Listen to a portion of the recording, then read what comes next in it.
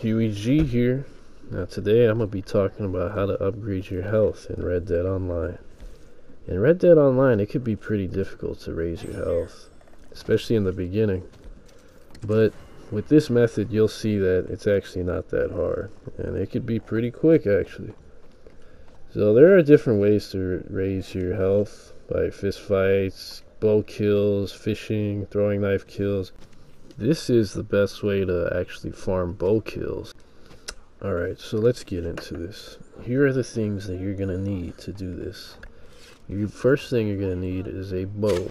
You could do this with throwing knives, but I wouldn't advise it. You know, you can run out of them pretty quickly, and they're very expensive. And you could only buy them from a fence. So use a bow. I believe it costs $124, which is a lot. But if you play enough story missions, you'll be able to accumulate this money. So invest in one of these. Once you got it, all you need to do is obtain a wanted level. Killing enemies will yield experience for your health. This won't work with strangers, but it will work with lawmen and other gang members like O'Driscolls.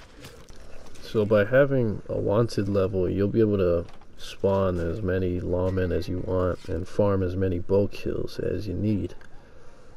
So make sure you aim for the head because you obtain more XP from that.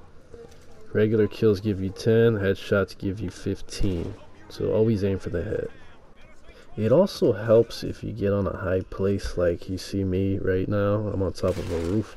It's very difficult for the lawmen to actually shoot you here.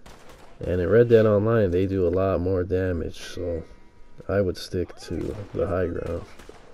It's also a lot easier because you got a height advantage, of course, so it's better for aiming.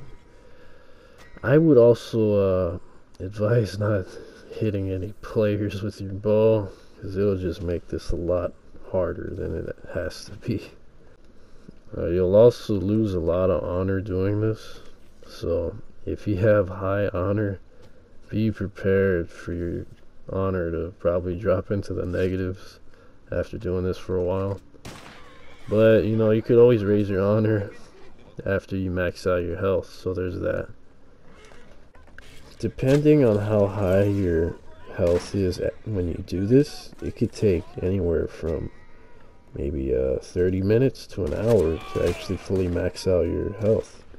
But this is the quickest way, so thank you so much for watching, and I'll see you in the next video.